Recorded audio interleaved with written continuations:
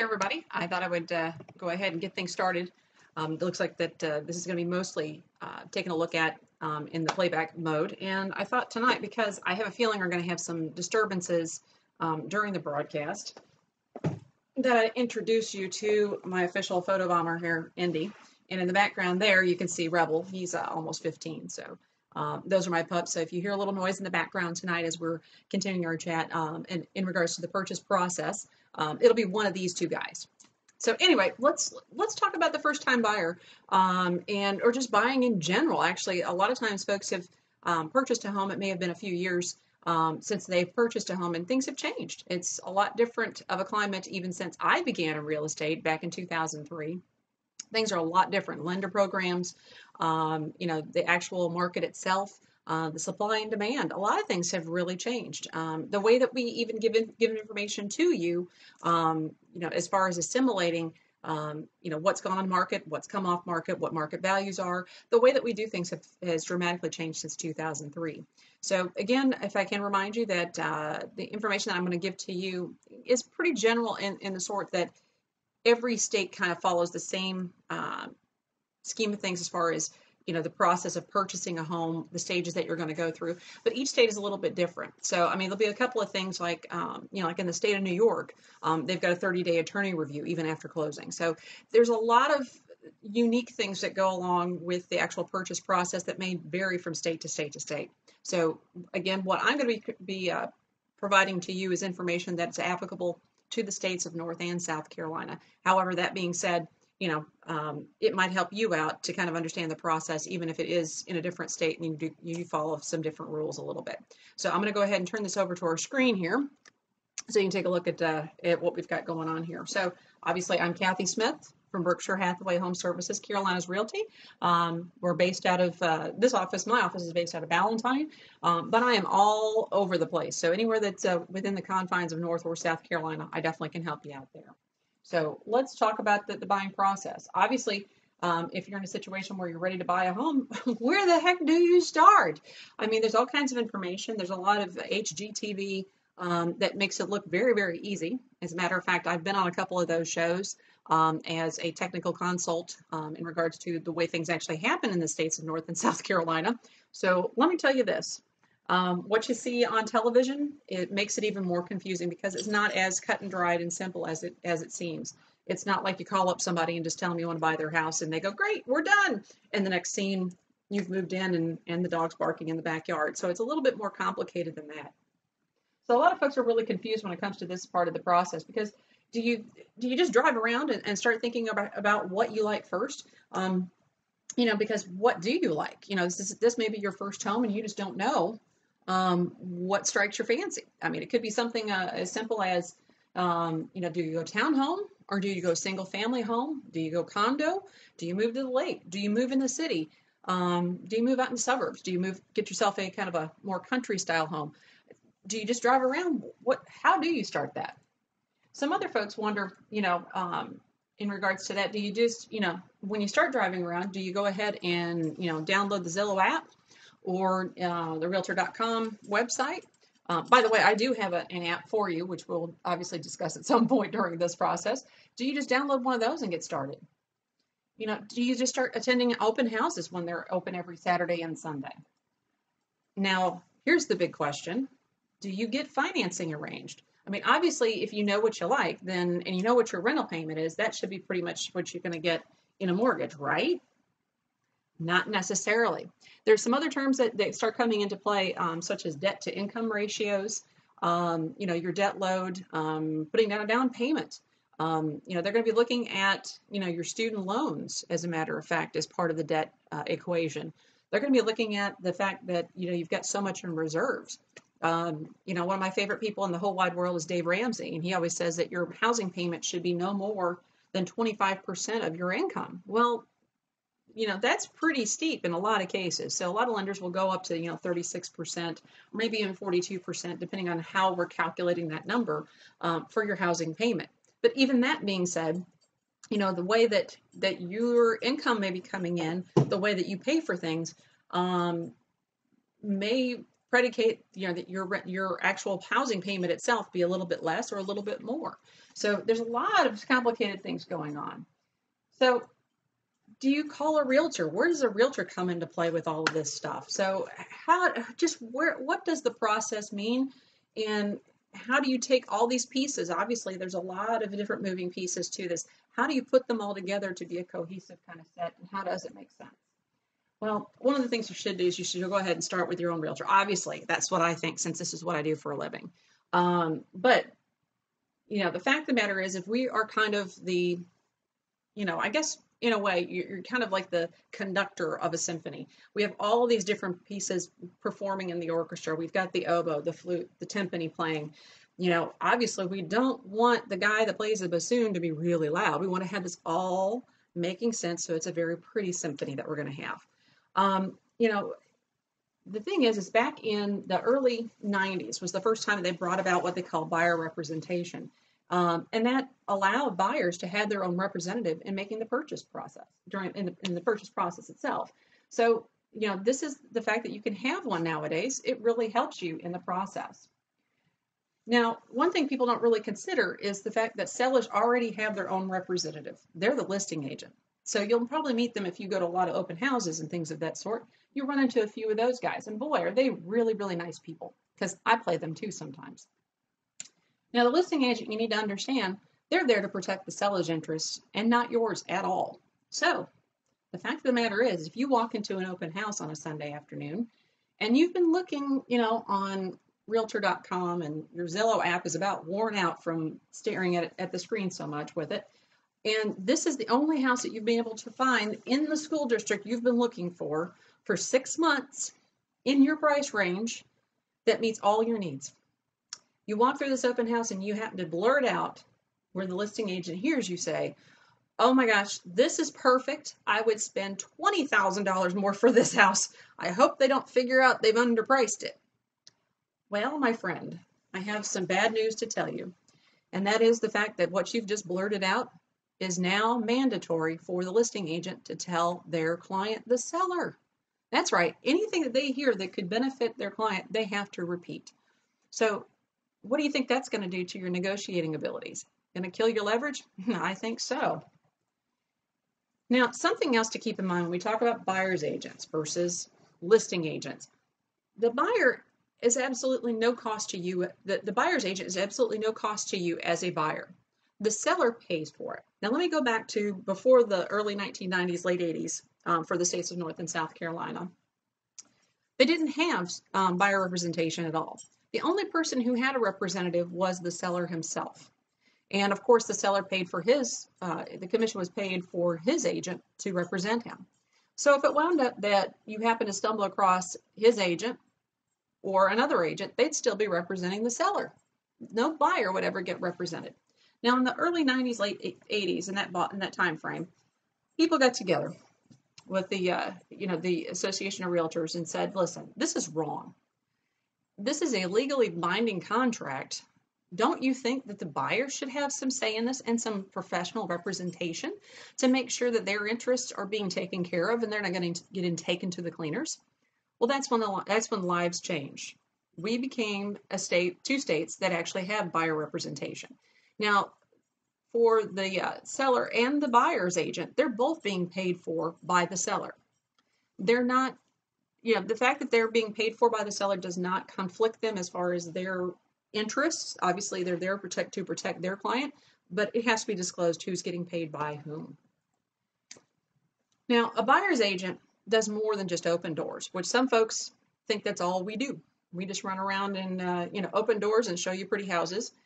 We're there to provide you counsel and to advise you of the current market value. I've said many a time, this house is not worth the amount of money that they're asking for it. Let's come back in 6 months when realities hit them. Trust me, I've said it a million times and I'll say it a million times again. I also advise my client in regards to the actual home inspection and the repair addendum process.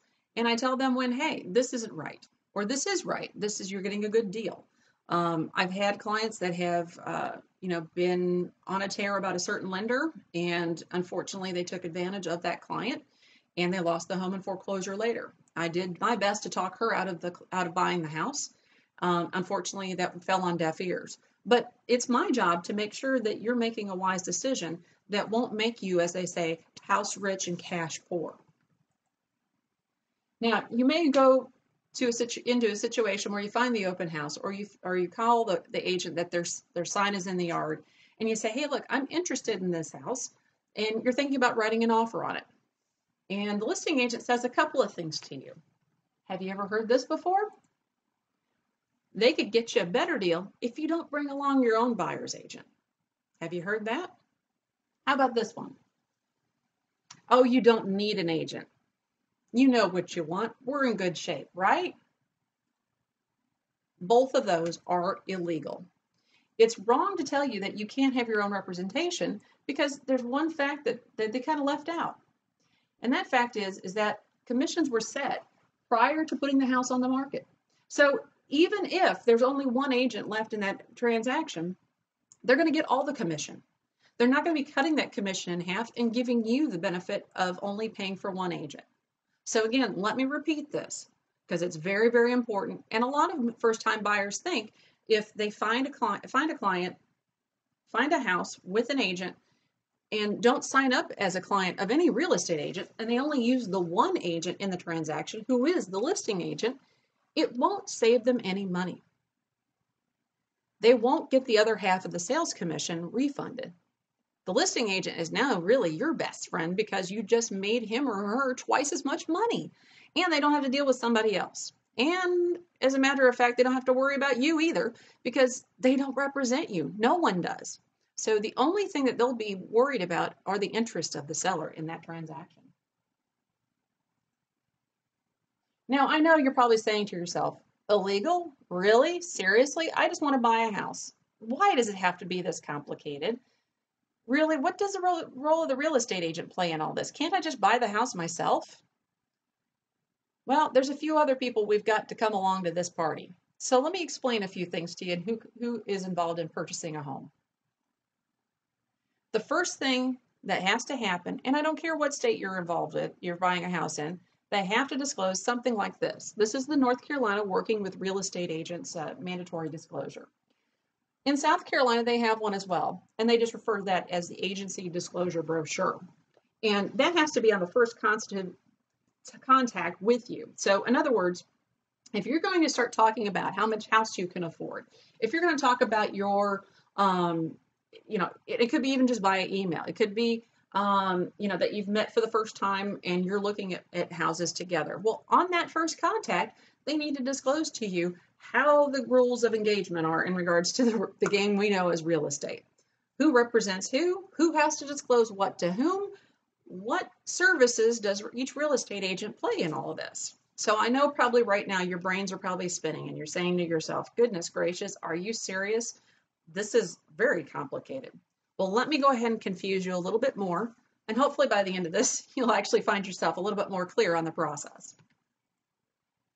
The first situation you could pop yourself up into is of having absolutely no representation. In the state of South Carolina, they refer to that as having a customer-agent relationship. That's usually seen when you go to an open house, or if you've gone to a builder where they have an on-site agent. That agent that you've met, their loyalty belongs to the other party to the transaction. In other words, the seller or the builder. What their job is that they are to disclose no material facts about the property and or the situation. Let me give you an example. If, for instance, we've got a situation on that house where they know that there's going to be a foreclosure auction at the courthouse steps on Thursday, and you've come along to this house on Sunday, that agent has to disclose that to you. The fact is that the bank may take possession of this property before you could actually own it. So they have to tell you those kinds of things. Now, if they find that there's a toxic waste dump in the backyard, well, they got to tell you that too, because I think that's pretty much a material fact about the property. That's the only thing that agent owes you, the buyer. They need to treat everybody with fairness and honesty. So obviously they're not going to be ones to try to hide something from you, but they need to disclose, but that's pretty much their entire job and responsibility to you. Now, if you get into a situation where you have yourself an agent, that's what we refer to as single agency. In South Carolina, they refer to that as a client-agent relationship.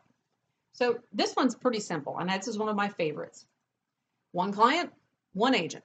That's simple. My buyer, my seller. But there's only one agent with each transaction.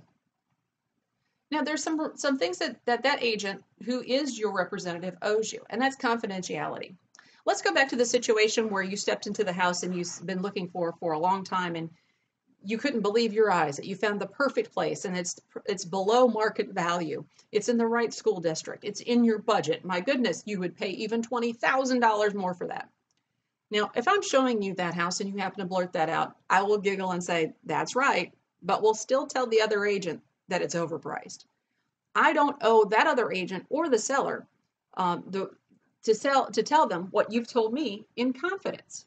So we can talk strategy. We can talk about what your financial situation is. We can talk about your strategy as far as when you want to move into a house. Everything that you tell me is to remain confidential. Now, if you ask me, I really don't like that back bedroom painted purple. I mean, granted, we're all Prince fans these days, especially now, and sadly, but you want it to be instead of being lavender, you'd like for it to be ivory. And if I think that's just a really silly thing to ask the seller, that doesn't matter. I still have to do what you have asked of me, obviously, if it's within a legal, if it's a legal thing that you're going to ask me to do. So I can go ahead and do what you've asked me under your guidance. Now, in the process of buying a house, you're going to give me some money. You're going to give me an earnest money deposit, and potentially you're going to hand me a check to forward on to the sellers for the due diligence fee, if applicable. Well, obviously, I'm going to need to be able to tell you where that money went and how it's going to be applied to the purchase. So I need to be accountable to you in regards to handling of money. Now, again, my loyalty is to you. So you've told me these things in confidence. I know exactly where you want to go in regards to purchasing this house and where your heart is. Now, if there's a situation where, let's say, and builders have done this in the past, where they have offered agents a bonus for selling a house. So if it winds up where I get a $5,000 bonus for selling a house, my loyalty is still to you no matter how much they've paid me. Obviously, I want to sell that house because I get a little extra money. But the fact of the matter is that if that situation is not proper for you, if I feel as though it's going to, harm you in any way, like it's going above your budget, if it's not going to meet your needs, then my loyalty is still to you. I don't care how much they're going to pay me because it's still not enough money in my book. Now, a couple other things that we need to consider here. Full disclosure. Now, obviously, when we're talking about disclosure of things, it's, of the conditions of the property and in the seller's situation. So obviously, I'm going to provide to you, the state disclosure, the gas, oil, and mineral rights disclosure as well. All that information is going to be provided to you. But anything else that I happen to hear from the other agent in regards to the selling of that property, again, if we go back to that situation where, the husband and wife, let's say the reason it's going to the courthouse steps on Thursday is because they're divorcing. Well, that information, obviously, I'm going to be telling you if it's something that is easily, apparently, obviously, something that's easily found out. Now, obviously, if there's something where it's they haven't disclosed this on the state disclosure statement, and it's something that somebody wouldn't obviously find out because it would take me going back to do a title search. At that point, at that juncture in the transaction, I can't tell you that. But later on, once we do the title search, obviously, that information I will disclose to you as soon as it is known.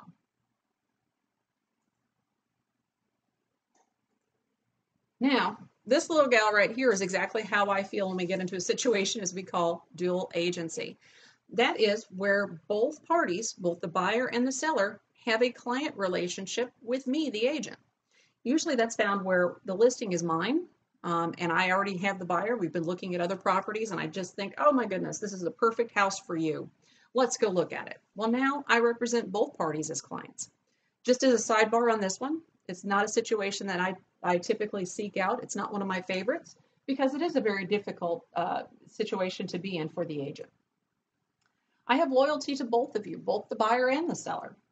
I can't give either side an unfair advantage.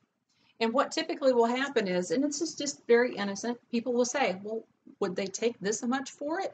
What do you think they would do? Well, obviously I know because I have confidentiality agreements with both sides. I can't disclose that to the other. So I just have to say, use your best judgment. I can't help you. So obviously that's not something that I seek out on a regular basis. Now, again, I have to go back to, disclosing material facts about the property and or the situation, just like, the agent that you've met at the open house. And I have to treat everyone with fairness and honesty. But if you notice something happened, something changed. I didn't have the full list of fiduciary responsibilities to the client.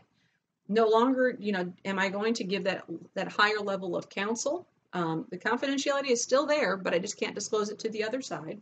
I still have to account for the monies that I retain, that put into earnest money and what have you. But I really can't give that kind of counsel that I'm used to giving a regular client because both of you are clients. Are you confused yet? If you're not, hang on, I'll get you confused on this next slide. The next situation we refer to as the designated dual agency. And both the buyer and the seller have a client relationship with the brokerage. That's right, the brokerage, not the agent. So what's happened here is it could be two Berkshire Hathaway listings. Well, it could be a Berkshire Hathaway listing with two clients. So for instance, we go to one of my colleagues' open house on a Sunday afternoon, and that's their listing, but yet I represent you. So what happens is that even though both clients are represented by their own agents, we both report to the same broker in charge. That broker in charge has now become the designated dual agent. Dun, da, da, da. Look at that list of fiduciary responsibilities that I have to you. Now, my colleague who represents the seller would have that same list of responsibilities back to his client as well as I would you. But just know that the broker in charge is the one that sees everybody's paperwork and understands the situation from both sides because he represents the brokerage and they represent both clients. So with that, are you confused yet? Hopefully not. But let's just say I'm going to make the assumption that you understand how important representation is, because you have to understand that when we say all these different situations appear and this is what this type of agent is and da da da da, someone somewhere has gotten the short end of the stick and had to sue, or were in a situation where they just were really taken advantage of. That's why these things exist. So I know that you're probably thinking to yourself, I just want to buy a house. Isn't this the same as like buying a car? Well, I wish it were that easy, but unfortunately not everybody is the most honest individual out there. So we see situations where folks will take advantage of other people, and we've had to do this. So having your own guide, so to speak, down the path to home ownership is really the most responsible thing to do. And and the fact of the matter is for a buyer's agent, they're free. So it doesn't hurt you at all to have one. So whether it is, obviously I'd prefer it be the agent that you call to become your buyer's agent. However, if it's not, I please highly, highly, highly encourage you to have one and not let it be the listing agent. You really do need a professional who does this on a daily basis because there are a lot of twists and turns in the game of real estate. Now, I will tell you this, that, I've been in this business since 2003. And I still see things and I still have situations that pop up on a daily basis that I never could have expected. So a lot of really bizarre things happen. They even surprised me 13 years later. So anyway, with that little soapbox moment over, I'll go ahead and step down from that. But let's talk about this. Now you've got representation. Now what? This is where your lender comes into play. So we obviously need to talk to a lender in regards to that. So the first step is what we call the pre-approval or the pre-qualification letter. And really what the difference is between the two is one is worth, the paper it's written on and the other one isn't. The pre-qualification letter is just saying that you had a moment that you picked up the phone and you called a lender and told him some things. He has no way of knowing if that's true or not. He can't verify it. He hasn't had that opportunity to verify it. And he's not going to put his neck out on the line until he does. But he's saying that based on the information that you told him on the phone, looks like you could get a loan for this much money. So the pre-approval letter, what they're doing at that point is they're actually pulling your credit, and they may even, depending on how far out you're going, they may even go to the point of verifying your income or your employment at that fact. So this may be a very strongly worded pre-approval letter. So if you have an opportunity to have either, I think the one you need to go for is the pre-approval letter because it's much stronger in this marketplace. Now, if I may back away from this conversation for a moment to give you a little sidebar here, the Charlotte market has been increasingly hotter and hotter and hotter each year. So we're at the point now where houses are selling within hours. We've got multiple offer situations. I had houses I showed on Sunday, wound up that we were the third folks to walk through the door, and they already had 2 other offers already on the table. And they were going to be making their decision on the highest and best offer within about 45 minutes from our walking through the house. So this is very common. So obviously you want to step up your game and make sure that the approval letter that you have is very strongly worded, and know that it's from a reputable firm that will be able to back up what they promise on their piece of paper. So something else to take into consideration here is, who the heck do you call?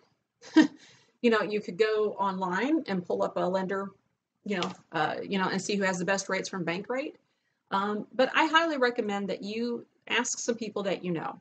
So if you have an agent, which I'm hoping you do, given this slide saying that you have representation, and after I've beaten you up over the whole representation thing, I'm hoping that you would ask me, who do I work with? Who do I like? Who do I not like? Ask your family, ask friends, ask coworkers, because everybody has their own set of experiences, and some are good, some are bad. And you kind of have to, kind of ferret out some of the opinions, though, when you get to the point of asking too many folks. Because obviously the larger firms are going to have a lot of business, and not everything's going to go smoothly, whereas a smaller brokerage may have fewer deals and not even be heard of before. However, that being said, I will say this: I have relationships with a couple of lenders, and I only keep my list of lenders that I would recommend to 2. And there's a really good reason for that, and that is because I believe that a lender recommended by me, as well as an inspector or closing attorney or whomever I might recommend to you, is it a reflection of my business? It's almost an extension of what I do. So I want to make sure that whomever that I recommend to you is of the highest caliber, and that you have a great experience as a result of that. So, going back to, recommendations from me, these lenders know that, I only have 2, and they want to continue to get my referrals from my clients to them to continue to grow their business as well. So the nice thing about it is that those lenders feel a higher level of accountability back to me. Whereas you might call somebody a one-off somewhere, just somebody that you happen to find, maybe it's your bank or what have you, they may not feel as highly accountable back to you, because that's one loan that they will get. Now, with me, typically speaking, in my line of work, I'm going to be selling anywhere between $3 and $5 million a year. That's a lot of mortgages. So obviously, if there's a bad experience, I'm going to take them off the list. So that being said, my recommendations come highly vetted, so to speak. You also want, even though I may make recommendations to you for the loan officer, or your friends do, your coworkers, you want to make sure that the loan officer that you meet up with understands you, and they appreciate your business. Now, I've had folks that have come to me and said, look, I just felt like a number. I didn't feel like I mattered to anybody or anything. The big thing for me is to find a lender who has the heart of a teacher. And if I'm sounding like Dave Ramsey, please forgive me. But this person wants to make sure that you understand the entire loan process and understand what you're getting yourself into. So you don't want to be in a situation where you're signing documents and you don't know what you've just signed. And you don't understand what APR is versus your interest rate. You don't understand what happens next. A really good lender, which are the ones that I recommend, will take the time to sit down with you and say, okay, here's what to expect next. Now, in addition to that, because I've done this for so long, I don't have any problems with you making a call to me and saying, look, I know that this lender explained this to me, but I really don't understand what this means. Can you explain it? And I'm more than happy to do that. Just because this may be your first house, the good news is it's not mine.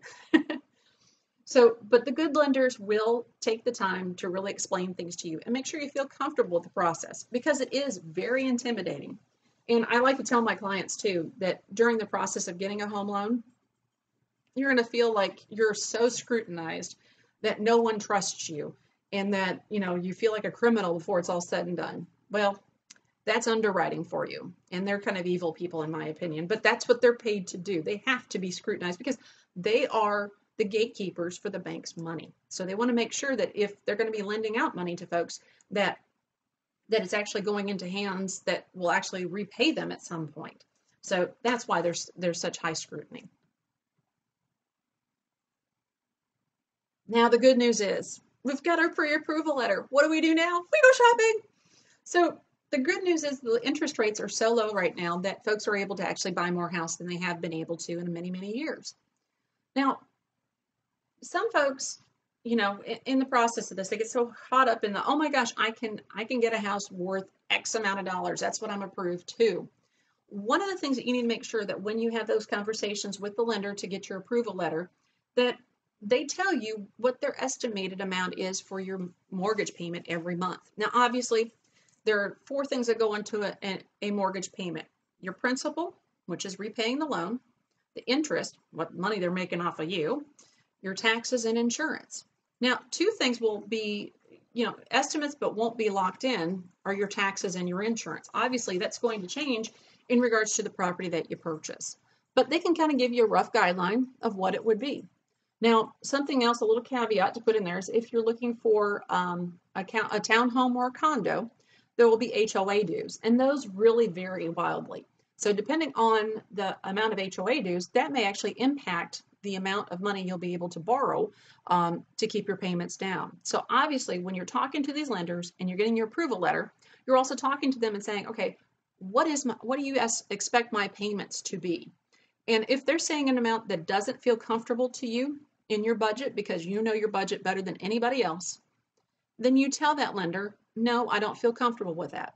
Here's where I want to be. What kind of house can I get for that money? When we find out that number, then I'm able to help you out and start looking for houses that will fit those parameters as far as the cost. And then, of course, we talk about the good stuff, about what it is that you'd like. The fenced-in yard for the puppies. It's something that has a great view. Your condo on the lake, maybe, I don't know. But whatever it is that you like, we can start looking at within those parameters once we know the budget that we have to work with. Now, once we've found the one, as we've done our work to go find that great house, there's a lot of work to be done. The first thing that's going to happen is that I'm going to do a quick market analysis to ensure that the offer price we're going to make is reasonable. In this marketplace, obviously, we're in a situation where it is becoming a seller's market. Sellers are able to ask a lot more for their houses than they have in years past. So obviously, where they're listing the house, sometimes that's a starting point. However, that being said, I don't want you to spend too much for a house that won't appraise. And I don't want you to be in a house that costs too much that you won't be able to get that money back out, in the long run. So the first thing I'm going to do is do a market analysis. And obviously, I can't predict what the future will be for that house, but I can tell you historically what has happened in that subdivision. And if the offer that we're going to make is a reasonable amount to pay for that house. This is where our lender comes back into play. They're going to give us a great pre-approval letter to show the seller that you're able to make that purchase, and it'll be customized just for that property. Then that after the offer is accepted, you're going to be expected to put down some earnest money and potentially some due diligence money at the time of the offer to show you're sincere about actually making that purchase. Typically speaking, the furthest out that will go is 5 business days after the contract is accepted. So we go from the point of an offer. When it's accepted, that's when it becomes a contract. So now in Charlotte, where things are really hot with multiple offers, just because we made an offer, don't start doing your happy dance yet. Until they accept it and it becomes a contract, it's still up for sale for anybody else. But once it becomes a contract, then the house is yours. Well, so to speak. Once we've gotten you under contract, time becomes of the essence. This is when the first week after getting under contract, you really will lose your mind. And there's a lot of things that have to be done within that first 10 days or so of the contract acceptance. So we have a very short window of opportunity to formally apply for a mortgage and pay your appraisal fee. That's when an appraiser goes out to the property and says what he believes market value is for that property in the light of what the mortgage will be. So he wants to make sure the bank's interests are protected, that you're not paying too much for that property. So he's kind of our fail-safe. He's our second line of defense, so to speak, in regards to market value. Now, at the same time, your agents, hopefully me, will be scheduling inspections. So we'll be talking about home inspections, pest inspections, radon inspections, well and septic, chimney inspections, all kinds of stuff. So anything that you think might affect your decision to make that purchase of that property, we need to investigate. So even at the same time we're doing that, we need to take a look at, the homeowners association and things of that sort. Need to investigate the school district, make sure the school district is proper for that house. Once we have found out all that information, so even the termite inspection, which is very popular here in the South, termites exist, 2 of those little critters per quarter acre, so you can't get rid of them. So they're going to be there. It's a matter of time before they get to a property. So obviously getting a termite inspection is very important because you don't want to find out that they're chewing on the house of your dreams. So once we find out all of our information, then we can ask the seller to make repairs to that property, although it's not expected. In the state of North Carolina, all properties are assumed to be sold in as-is, where-is condition. Now you can ask the seller, okay, let's fix some things, but they don't have to. It's not a law that they have to fix anything. But if it's a material fact, which is kind of a major deal, it has to be reported and to any potential buyers in the future as well for that property.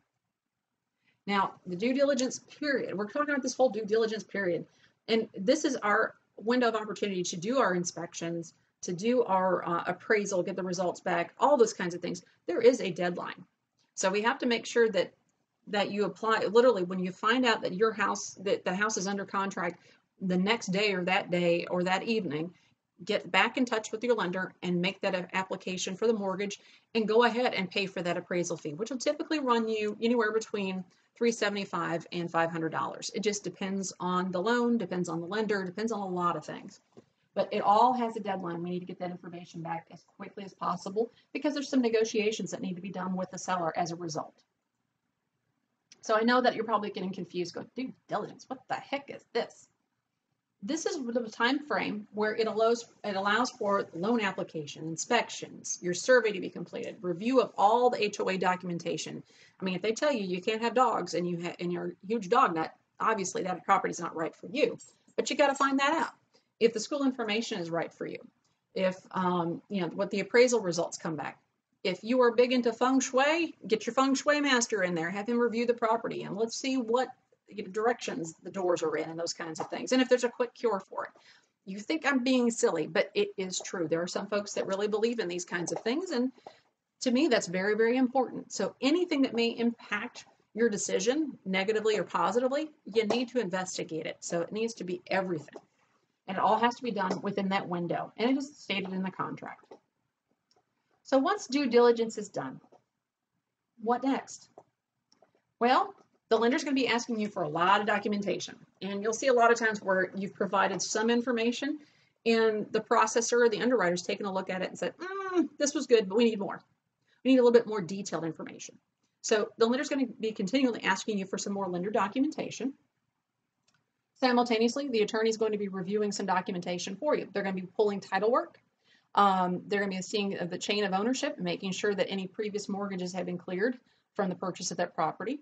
The lender themselves, the attorney will be ordering the survey for you if you so decide that you would like to have one. And the attorney is going to be taking a look at that and seeing if there's any encroachments. Or, for example, if the neighbor next door has put a fence on your property. Did you know, depending on the property and the way that fence was put on the property line, that within between 10 and 20 years, that property could become theirs for free? That's right. This is kind of something you want to find out ahead of time, rather than walking into a situation where somebody has your land. Now, after due diligence, after it's all said and done, on the day of closing or a couple of days beforehand, we'll do what we call the final walkthrough. And what the final walkthrough does is it gives us the opportunity to ensure that the property is going to be given to you in the condition that is acceptable to you, obviously. If there have been any repairs, you want to make sure that they were done to your satisfaction. Obviously, if we've called for contractors to do some work, we have the receipts and we have a company to go back to if there's a problem. However, that being said, it's usually good to make sure everything's in tip-top shape prior to closing. So we'll do that walkthrough to ensure that. And something else that you may or may not think of is the fact that the condition that you saw the property in on the day that you wrote the offer, it needs to stay that way through to the day of closing. So they have to keep mowing the grass, for instance. Yeah, that's right. They have to. Then we have closing. It's a good day. That's where you actually sign all your lender documents and, do the final review of any termite letters, any contractor receipts. So all those things are be pulled together by your attorney, and that's where we'll meet is at the attorney's office to sign and review these documents together. Then guess what? The keys and to move in. Isn't that great? So that's when you officially get to move into your house.